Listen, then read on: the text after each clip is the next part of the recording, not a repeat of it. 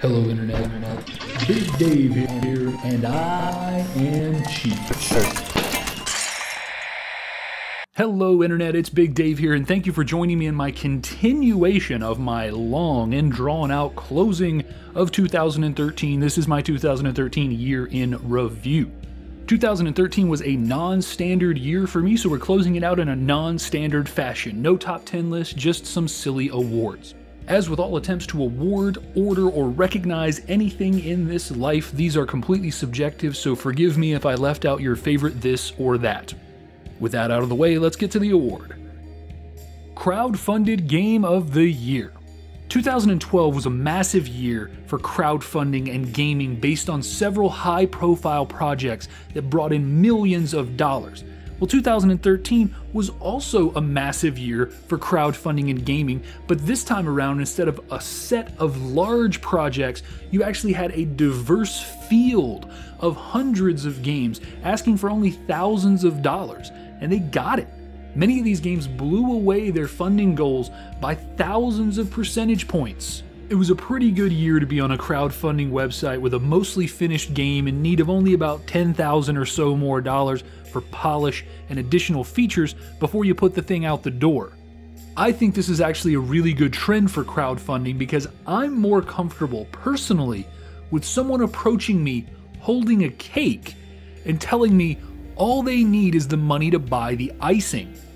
And in 2013, when it came to video game crowdfunding, a whole heck of a lot of cakes were iced, and not too many were ordered fresh from scratch. And indeed, my selection for Best Crowdfunded Game of 2013 comes from this camp of games just looking for that last push to completion and release, and not funding a fresh project from start. My crowdfunded game of 2013 is Forced. Danish developer Beta Dwarf posted a $40,000 Kickstarter campaign in hopes of funding the final stretch of the game, getting it polished, and getting it out to the masses.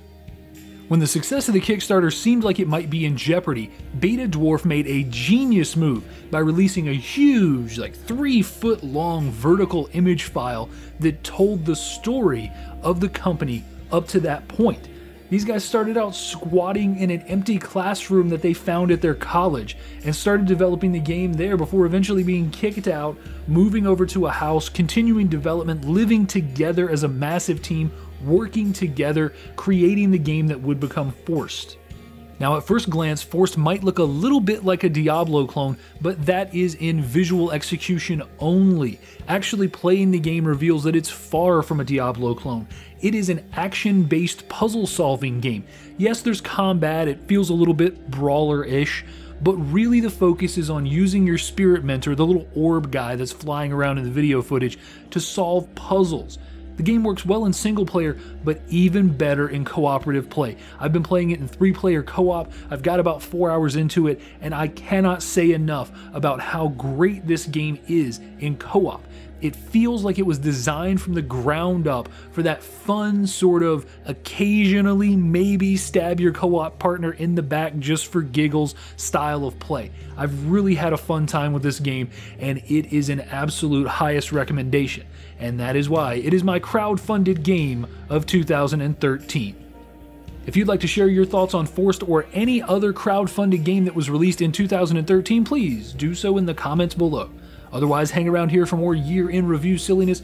I have been Big Dave, and as always, take it easy.